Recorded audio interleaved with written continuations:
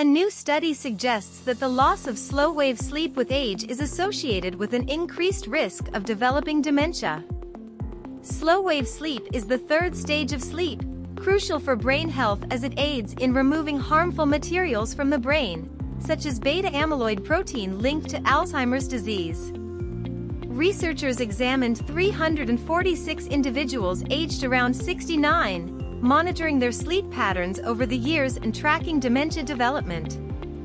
They found that a decrease in slow-wave sleep was linked to a 27% higher risk of dementia and a 32% higher risk of Alzheimer's disease dementia. This loss of deep sleep accelerated after age 60, peaking between 75 and 80, and slowing down afterward. Factors such as cardiovascular disease, sleep-affecting medications, and genetic susceptibility to Alzheimer's were associated with declines in slow-wave sleep. The study emphasizes the importance of sleep quality, not just quantity, in cognitive health.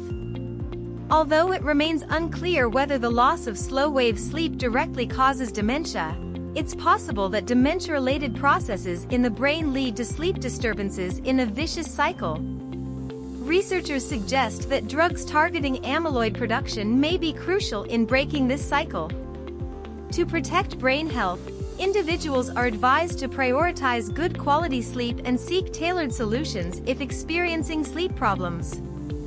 Monitoring devices can help track sleep stages, and adopting healthy habits like regular exercise, limiting alcohol and caffeine intake before bed, and maintaining a consistent sleep schedule can aid in sleep and brain health.